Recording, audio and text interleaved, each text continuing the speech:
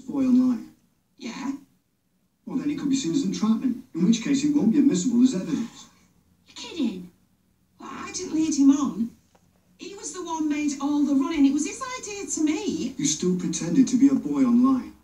We want to prosecute this man as much as you do, but you're making our job harder. And the fact that you're his ex-girlfriend doesn't help either. Could be seen as an act of revenge. But it isn't.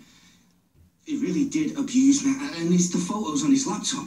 Look, we can bring him in for questioning, and I can pass all this on to the CPS, but I can't promise any of it will be usable. This is a joke. I'll have to warn you, if they decide this constitutes entrapment, you could ruin any case against him.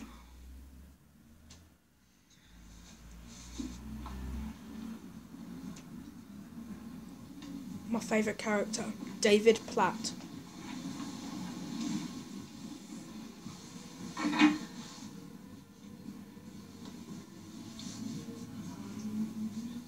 Sorry. We didn't mean to be heavy-handed. We were worried about you.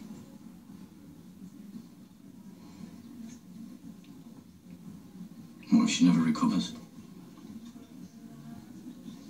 There's no reason to think that. The doctor said a rehab unit would help.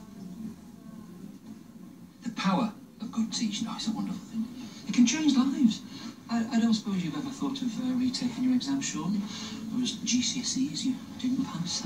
If so, I can offer my services. I got 6 A's and a B. Did you? Yeah, not just a pretty face. Just so happens that I like pulling pints and sewing knickers.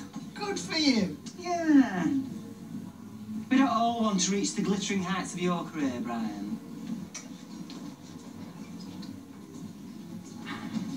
Sean, please don't give me that look. I'm really sorry, Fizz, but I'm not allowed to serve you.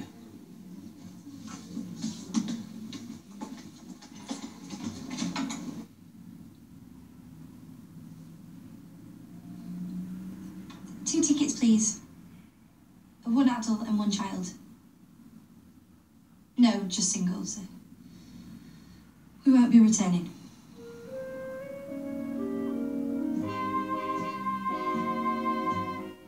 Insights from the world of The Man Who Will Be King, Prince Charles inside the Duchy of Cornwall, tomorrow night here on ITV3 at 9. As if catching criminals weren't difficult enough, Christopher is accused of a serious offence himself in Foyle's War. That's coming up next.